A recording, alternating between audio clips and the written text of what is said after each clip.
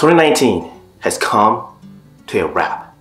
A lot of people have New Year's resolution written on a piece of paper, and that could be cool, but you know, if you're like me, sometimes you don't really like writing.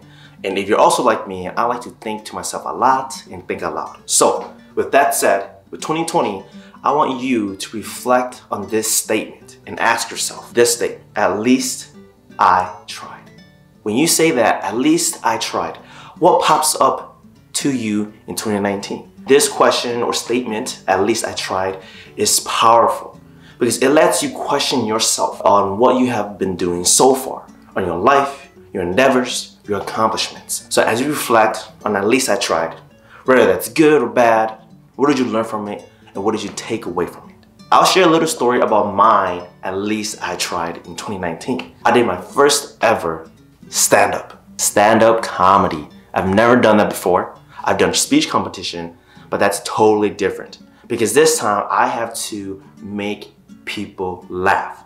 And I know for a fact that I am not that funny. Just a little bit, but not enough. When I first wanted to do stand-up comedy, I was, for sure, of course, like everyone else, nervous. What am I gonna do? Because I had to come up with punchlines and deliverable. It's not just about storytelling, but I had to make the audience laugh and be funny. And who knows, maybe a little bit of acting. I spent one week writing down 3 different stories. After writing those 3 different stories, I would share it to colleagues and friends just to see if it's funny and what they think about it. And every single story was bad. It was not funny. I was using my mentality as a speaker and not as a comedian. And I really wanted to just give up. Like, I can't do comedy. What am I trying to do? But then I asked myself, do I want to just give up and have that what if question in my head? What if I did comedy? What if I did this? What if I did that? What if I did it earlier? What if I took comedy classes? I don't know. Those questions would daunt me forever. And if you're like that too, that is a bad mindset. So then I asked myself and I said, I want to be able to say, at least I tried. Because if it went bad, it would have been a funny story to tell. If it went well, it still would have been a funny story to tell. So either way, it's a win-win situation. Finally, I had the courage to finally write up a comedic bit. And I did my first stand-up at To Be Extraordinary's open mic. And it went well. It went better than I expected. All my fears and negativity and the thoughts, I thought I was gonna blow it up, but it went pretty well. People were laughing. I hope they loved it. They were smiling. The kids were even laughing too. So I would take it as a good thing. Now I can finally say to myself, at least I tried.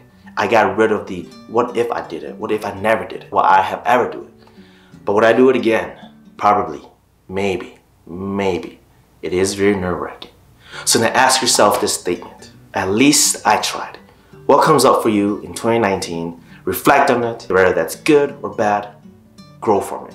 Because then you, at least now you know that you didn't give up, you went through with it. On to 2020, hopefully all of you are doing great and have big plans, whether that's small or large or big.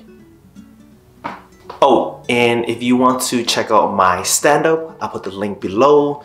Check it out. Let me know your thoughts. If you like it, great. If you don't like it, great. But hopefully you enjoy it and get some laughs out of it. Other than that, until next time.